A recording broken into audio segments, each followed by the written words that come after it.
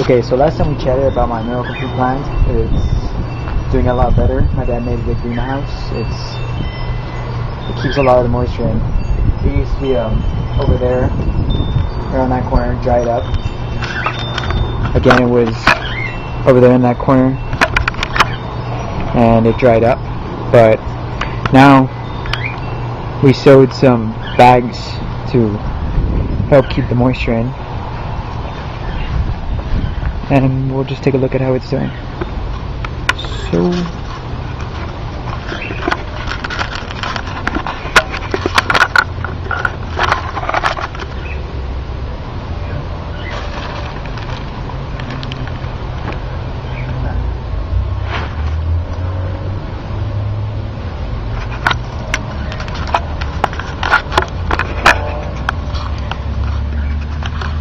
the humidity is kind of low. So I'm gonna give it a spritzing, some water. Though it is forming new leaves. That's a good thing. Always good. A lot of new leaves. Before it was just drying out. Yeah. Might have to get rid of some of these leaves, like this one. Might be problematic. Oh, he's doing fine. Some moisture. And that's about it. And here's my shade cloth. Keeps most of the sun out.